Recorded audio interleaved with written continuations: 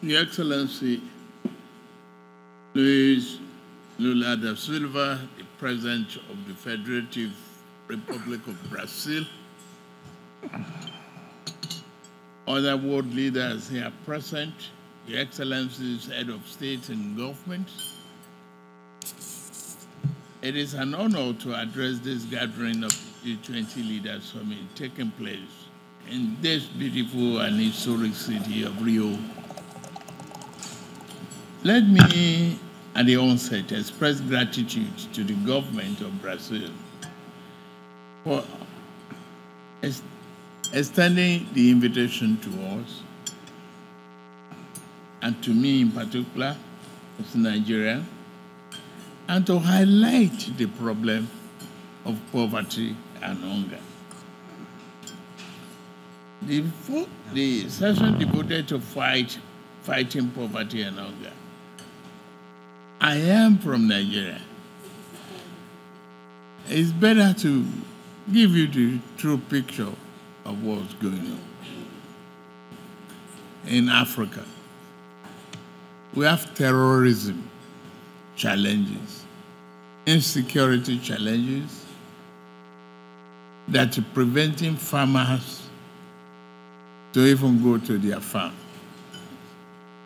We have problem in Sudan, displacing people.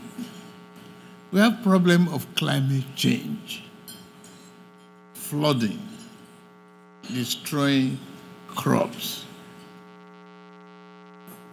And we have problem of protectionism. We have problems. It is very important to make it clear and louder here. We have problem of out of school children. We have problem of funding free education or giving our children 1 meal a day in a classroom to even make them pay attention to schooling. Africa has that problem. And the problem is compounded by some other conflicts around the world in Ukraine and others, the war on Gaza Strip. That's poverty-driven problems. What do I do to help the small-scale industry? The cost of funding is expensive. What do I do to get power to industrialize my country? The cost of funding is extremely expensive. The developed world need to extend these promises that you have out here today. I must salute every one of you.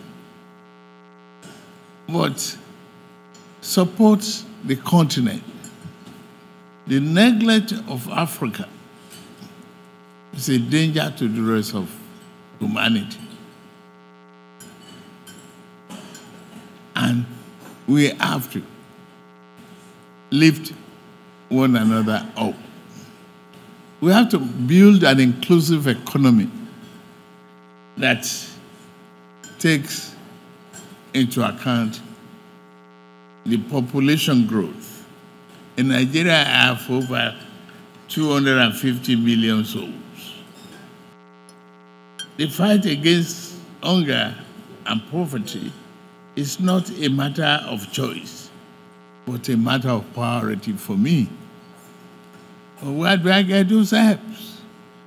I have a very vibrant youth population, 70% below the age of 30. In schools, set up funding for their education. It's a challenge. And even if I have the fund, how do I turn it around Reform, yes, I must. And I've embarked upon that aggressively. But as I go through that reform, I must equally see that the other hand, the hunger and poverty is resisting to all of us here. Investment in education, investment in health, investment in food security, cheaper financing, de-risking various African countries, putting us on a better and more progressive arrangement to prioritize food security and the agricultural reforms are necessary. We need to take action now and quickly. I'm glad Brazil has brought the question of hunger and poverty to the forefront. Why, wish you a very successful deliberation. We've signed off for the contract, and I support all the efforts to eradicate hunger and poverty. I must state again that Africa is crying for support. Thank you very much for listening.